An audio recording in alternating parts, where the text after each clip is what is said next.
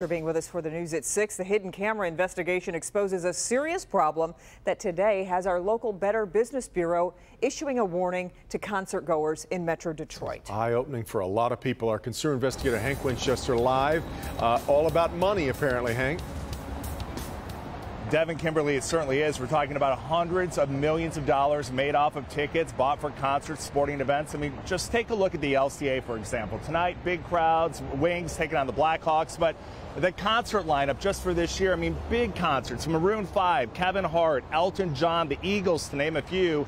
And these concert ticket venues, these scalpers, well, they know that people are going to pay big money. Ticketmaster. It's one of the many spots we go to looking for tickets to big events at LCA, Ford Field, or Comerica Park. But the reality is sometimes you may look at other sites or deal with scalpers who get tickets for events that appear to be sold out.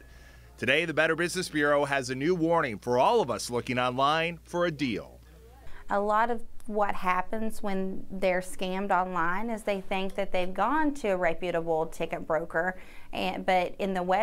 but when they actually go to the website, it's actually fake. Right now, you're looking at video inside a meeting of the world's biggest ticket scalpers in Vegas. Here, Ticketmaster allegedly recruiting to get scalpers to resell a large number of tickets. Why? Well, the company, according to this report, allegedly gets a deal. They become pretty good partners for me, doing $500,000 or whatever.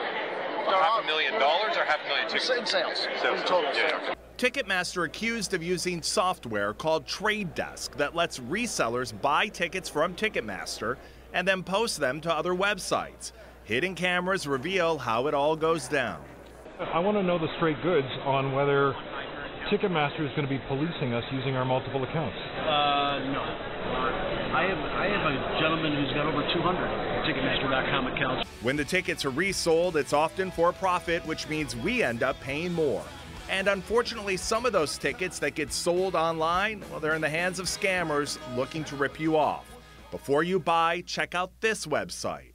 They can go to verifiedticketsource.com and see the list of the verified ticket brokers and see what ticket brokers are trusted. That's probably going to be their safest bet. Back out here live at LCA in downtown Detroit. So if you're not buying the ticket directly from the venue, from Ticketmaster, a website like Verified Ticket Source is really your best bet to make sure that third party is actually legit. We're live here downtown tonight. Hank Winchester, back to you. And Hank, what are we hearing from Ticketmaster now?